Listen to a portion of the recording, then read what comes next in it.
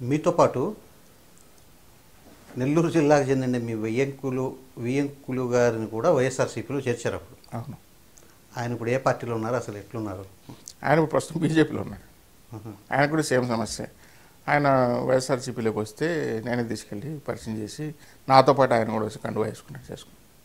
ఆయన కూడా అక్కడ ఏమాత్రం కనీసం ఆయనకి ఎప్పటి నుంచో కుల సంఘాలు పెట్టుకొని కులం కోసం చేస్తున్నాడు.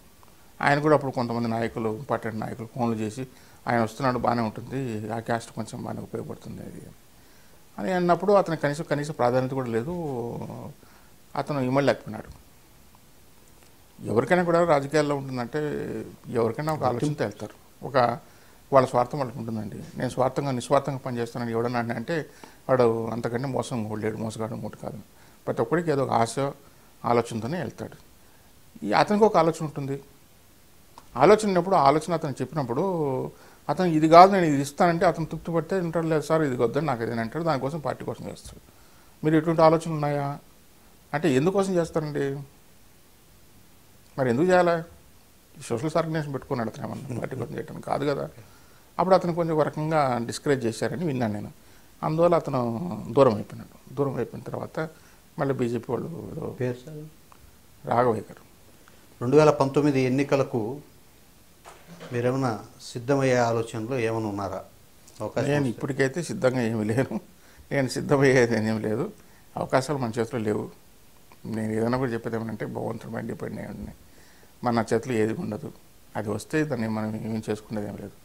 రాలేదని చెప్పి బాధపడటం అంతకంటే లేదు. మనకు రాసి పెట్టింటే రావాలనుకుంటే మనకు రానియండి, అంతేగాని లేకుండా పోతే మనం దాని గురించి మనం ఎప్పుడే కానీ మనం రావాలని పరిగెత్తి పైరవేలు చేసి అంతకంటే ఏమీ లేదు. So let us maintain my own standards. అది అప్పుడు వచ్చిందనుకోండి, వచ్చినప్పుడు చేద్దాం, లేకుంటే పోతే పర్లేదు, నో ప్రాబ్లం. నేను వచ్చి దాంట్లో ఏదో సంపాదించుకొని ఇవాళ ఎంత పెట్టాను, ఏదో దానికి 300 సంపాదించుకున్న ఆలోచన లేదు. వస్తే సర్వీస్ చేయాలని ఆలోచనే. సర్వీస్ ఎంతవరకు చేయగలుగుతా అంతవరకు సర్వీస్ చేస్తాం. నష్టం మొత్తమా ఇంకేమవుతామో అది వేరే విషయం. అంటే వెంకటేశ్వర స్వామి ఏ విధంగా అయితే టీటీడీ బోర్డు మెంబర్ చేశారో ఆ రకంగానే అవకాశం ఇవ్వచ్చు అనేది మీ అభిప్రాయం? వస్తే వెంకటేశ్వరం ఆశీర్వాదం ఉంటే ఎవరు తప్పించుకోలేరు. వెంకటేశ్వరం ఆశీర్వాదం ఉండి ఇది కావాలని చెప్పంటే దాన్ని ఎవరు ఏం చేయలేరు. No body can stop it. వెంకటేశ్వరం ఇలా కాదు ఇలా చేస్తామని చెప్పంటే అది కూడా ఏం చేయలేరు. సో మనకు ఉంటాయి ఆలోచనలు. ఇది కాకుండా ఇంకోటి మంచిది రావచ్చేమో, మంచి పొజిషన్ రావచ్చేమో, లేకపోతే ఏమి రాకపోవచ్చేమో. అంత మాత్రం రాకపోతే ఏమి అయిపోయేది ఏమీ లేదు. సో అట్లా ఆలోచన పెట్టుకున్న వాళ్ళందరినీ చాలామందిని చూశాను. ఫోర్లు ఎత్తుకుని ఉండేవాళ్ళు, పారిపోయిన వాళ్ళు చాలామందిని చూసినాను, నిరుత్సాహపడుకున్న వాళ్ళు. సో ఇవన్నీ నేను ఎందుకంటే ఇక్కడ రాజకీయాలు కదా, చాలా దేశ రాజకీయాలు అన్నీ చూసినాను కాబట్టి నాకు ఇవన్నిటికీ పెద్దగా ఇదేం లేదు. వీటికి అతిథి రేపిన ఒక రకంగా ఏం రాలేదు, అంత వైరాగ్యం లేదు, వచ్చిన సంతోషం అంతకంటే లేదు. ఇప్పుడు మీ వ్యాపకం ఏంటి సార్? అంటే బిజినెస్ వైపు ఫ్యాక్టరీ పెట్టాము. ఫ్యాక్టరీ బాబు చూస్తున్నాడు, నేను ఫ్యాక్టరీకి వెళ్తున్నాను. ఎక్కడ? ఏ ఫ్యాక్టరీ? ఇక్కడే కల్లూరు దగ్గర పెద్దిరెడ్డి రామచంద్ర గారు వాళ్ళ ఊళ్ళో చదువు దగ్గర అక్కడ ఫ్యాక్టరీ కట్టాము. 70 crores ప్రోడక్ట్. ఏం product? Food products, wheat flour, మైదా, సూజీ, ఇది వర్మిసిల్లి, స్పైసెస్, ఆయిల్, పాస్తా ఇవన్నీ కలిపి అక్కడ 15 acres దాదాపు 250 మంది నుంచి 350 మంది పనిచేస్తున్నారు. సో ఆ ఫ్యాక్టరీ పెట్టాం. అది కొంచెం దాంతో అప్పుడప్పుడు వెళ్తుంటాను, బాబు చూస్తుంటాడు ఫ్యాక్టరీ. అది వ్యాపకం. అక్కడ గుడి కట్టాను, వెంకటేశ్వర గుడి. నాకు ఇష్టమైన వెంకటేశ్వర గుడి కట్టాను. అక్కడ గెస్ట్ హౌస్ కూడా కట్టుకున్నాను. అక్కడ కూడా ఫ్యాక్టరీ వెంకటేశ్వర స్వామిని నమ్ముకునే పెట్టారు. అంతే, వెంకటేశ్వర గుడి కట్టుకున్నాను.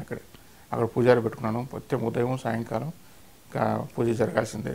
అక్కడ కూడా పెట్టాను. అక్కడ ప్రతి ఒక్క రోజు శుక్రవారం రోజు పూజలు చేయాల్సిందే, నైవేద్యం అందరికి ఇవ్వాల్సిందే. 2019 ఎన్నికల్లో వెంకటేశ్వర స్వామి తనని ఏ విధంగా అయితే టీటీడీ బోర్డు మెంబర్ని చేశారో ఆ రకంగానే ఎన్నికల్లో పోటీ చేసే అవకాశం కల్పిస్తే ఎన్నికల్లో పోటీ చేస్తా, లేకపోతే నా వ్యాపారాలు నేను దాని మీద దృష్టి పెట్టి ఆ రకంగా ముందుకు పోతానని ఓవి రమణ గారు చెప్తున్నారు. ధన్యవాదాలు సార్. Thank you.